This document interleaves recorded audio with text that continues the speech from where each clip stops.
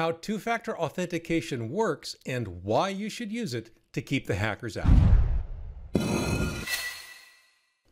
Hi everyone, Leo Notenboom here for askleo.com, where we've been trying to keep hackers out since 2003, answering your questions. Hey, if you're watching this on YouTube, be sure and hit that subscribe button down below. That will get you every video as they're released throughout the week. And at the end of the video, if you would hit that thumbs up button if you found it helpful, useful, interesting, both of those things actually help more people find the answers they're looking for as they search on the world's #2 search engine, YouTube. So two-factor authentication is something that we talk about a lot. Security professionals, especially in the last couple of years, have taken to recommending it frequently and strongly. The question, of course, is, well, just what the heck is it and how does it help me stay safe? So to begin with, we have to talk about what it means to authenticate. When you're logging in, you're doing something that's called authenticating. You are proving that you are the person, the authentic person, who set up the account or who should have access to the resources or whatever. You have to prove, essentially, that you are you.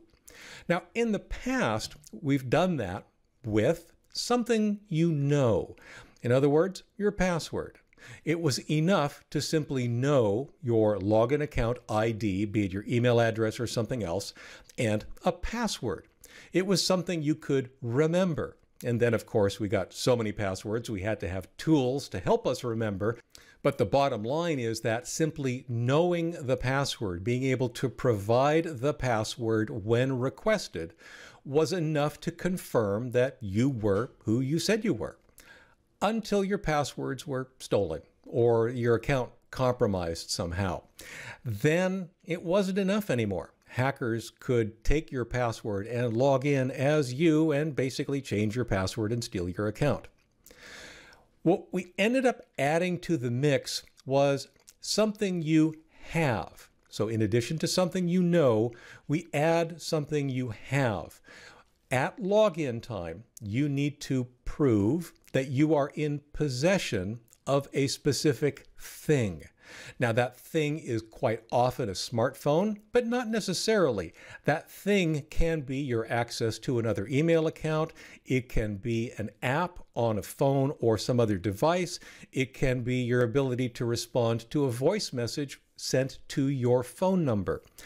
All of those things prove that you have that phone or that device in your possession, and coupled with knowing your password, those two things together then prove you are you. Now, I do have to talk about another type of authentication, and that is who you are. When we talk about biometrics, in reality, that's another form, it's another factor that can be used come authentication time. Things like fingerprints or iris scans or facial recognition. Those are all things that are unique to every individual and can be used as an additional factor when it comes to multi-factor authentication. And you'll notice I just said multi-factor, not just two-factor.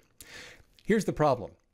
Right now, most biometrics, most fingerprints, most facial recognition is actually used as a single factor. Your phone unlocks because it recognizes your face. Your computer logs you in because it recognizes your fingerprint. That's only one factor. If this were truly two-factor, we would be combining that with something else. You would have to know your password and provide your fingerprint. And in fact, it's certainly possible to go all in on three-factor authentication and require both something you know, your password, something you have, your device, and something you are, your fingerprint or your face. And it's not until you provide all three of those that you're actually allowed access to the account. Now, of course, that's not very common, but I'm sure you can understand that for incredibly high security related accounts, that could be the type of multi-factor authentication that could be put in place to ensure that the account remains secure. So, how does it all work? How do you prove you have your phone? Well, there are a couple of ways. The one that most people recommend, and the one that I use myself, uses an app on your phone, your smartphone. So what we're talking about right now really is app-based. It's an app that would run on your smartphone or potentially your tablet.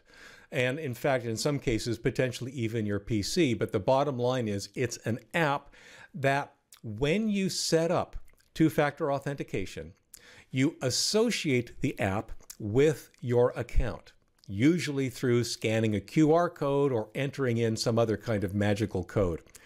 What this does is it sets up a form of encryption that causes a 6-digit number to be displayed on your phone that changes every 30 seconds. What that number is unpredictable. It looks completely random. There is no way to predict what the number will be, even given the current number or even given the sequence of numbers. There's no way to know what the next number will be, except if you were part of the process of setting up this association. If you exchanged the appropriate keys when you set up two-factor authentication. So what happens then is that only your phone can display the number that only your account wants to expect. So at login time, you provide your account ID, you provide your password, and then you are asked to provide the 6-digit number that is currently displayed on your device. You know what the number is because it's displayed on your device. Your account knows what number to expect because you set this up with that account. Nobody else can predict what that number will be, so there's no way to fake it. That means is that your ability to provide that current 6-digit number correctly proves you are in possession of that device. It's a second factor. The number is constantly changing, and in fact, if you have multiple accounts that all use this kind of security, this kind of two-factor authentication, you'll have different numbers for each account. You can see in the image of a Google Authenticator scenario here that each account that I've got associated with it is displaying a different number. All of those numbers change every 30 seconds. So again, this is something you know, your account and password, and something you have, you've proven that you have your phone in your possession. Now, SMS is another popular approach to two-factor authentication, and essentially it proves the same kind of thing. When you log in, you provide your account and password, that's something you know, and the service sends you a text message with a code. Usually it's a 4 or 6-digit number or potentially an alphanumeric string that you then have to type in to prove that you got it. In other words, you're proving you have the phone in your possession. Now, there is a lot of, I'll just say FUD around a concern that SMS can be hacked. Absolutely, there are ways to hack SMS. You can do what's called SIM swapping to basically take over your phone. Here's the thing. Even with that risk, using SMS for your two-factor authentication is still better than not having two-factor authentication at all. So if SMS-based two-factor authentication is the only thing available to you because that's what you have, you don't have a smartphone, or that's the only one provided by your provider, use it. Absolutely use it. If they have both SMS and Google Authenticators two-factor, and you can handle using two-factor with Google Authenticator, by all means, do that instead. It'll make you feel more secure, and it will work no matter where you are. Because remember, SMS two-factor authentication requires you be able to receive an SMS message. If you are traveling, say overseas, that may not be the case. Question number one I get from people after I've described all of this about two-factor authentication is, you mean I have to do that every time? No. No, you don't. The way you make two-factor authentication less annoying is you use it to establish a level of trust on a machine. What that means is The first time you sign into a machine, you need to provide your second factor. So you would log in with your ID, your password, and whatever two-factor authentication mechanism you have enabled for that account. There will be an option to say, don't require two-factor again on this machine forever or for 30 days or something like that. What that means is that the next time you sign in to that specific machine, you won't need your second factor. You can just log in with what you know. Now, I say that specific machine, it's actually even more specific than that. It's that specific browser on that specific machine. Because the information about, yep, he logged in once successfully, is saved in a cookie. And cookies, of course, are separate between the different browsers. So if you log in using Edge and then you log in using Chrome, you'll need to provide your second factor each time. But as long as you don't delete cookies, once you've said, I don't need a second factor for this login on this machine, you're fine. You're good. You won't have to do it again. Now, this protects you. This sounds kind of like it's opening up a door, but it's not. Realize that what you're protecting yourself against is someone who doesn't have access to your machine from logging in as you, even if they know your password. Well, they'll be doing it on a different machine. It'll be a first-time login for them, which means that they will be required to prove they have the second factor. And they don't, so they won't be able to log in. It's only after you have once successfully signed in using two-factor authentication that this option of not requiring it on that specific machine and that specific browser is even available. So it protects you and it's not annoying at all. Question number 2 that I get from people whenever I talk about two-factor authentication.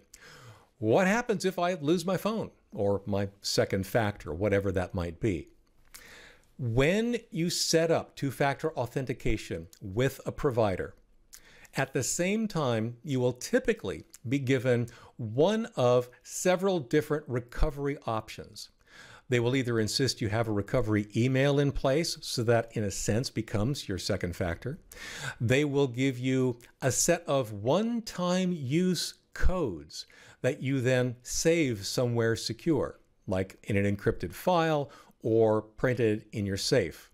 Those one-time codes can be used in place of your second factor. That's why they need to be kept safe, because they can each be used exactly once, but they will prove that you are the person who set up this account and got those codes in the first place. So here's what happens when you lose your phone, I'll say. You sign in normally. Now, if you're on a machine where you've already remembered and you don't need your second factor, great, you just sign in.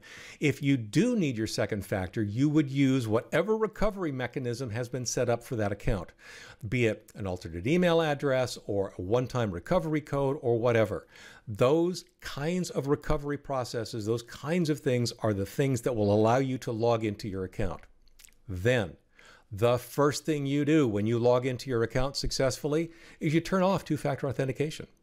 It sounds backwards, but you really do. You turn off two-factor authentications so that you can then turn around and enable it again.